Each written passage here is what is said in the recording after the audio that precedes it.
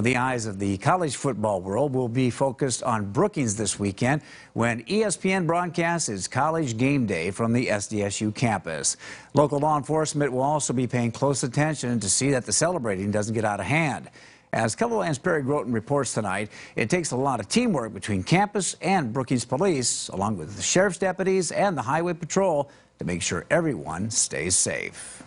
The College GameDay equipment trucks parked at SDSU are an on-campus curiosity among students anticipating the big game against top-ranked North Dakota State. I think it's so cool coming to Brookings, South Dakota, and it's a big deal for both schools. The big crowds on Saturday will include extra deputies from the Brookings County Sheriff's Department who will be watching the tailgaters.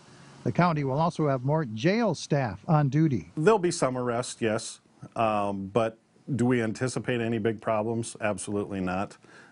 We just need to be prepared. The Highway Patrol will conduct a saturation on Saturday, looking out for drunk drivers. You may see those situations where people make poor choices and we have impaired drivers out there, but that's why we'll have extra troopers in the area. Students appreciate the heavy law enforcement presence in and around their campus. It's a smart idea, obviously, for any game, and then obviously for rival schools. Law enforcement says they'll approach Saturday's activities much like they would a typical Hobo Day homecoming.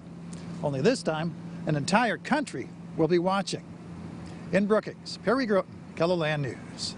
Traffic control will also be a priority for law enforcement, especially with so many fans driving from North Dakota. Authorities are reminding drivers to watch out for farm equipment on the roads because of the late harvest, and they're urging everyone to be patient on their way to and from the stadium.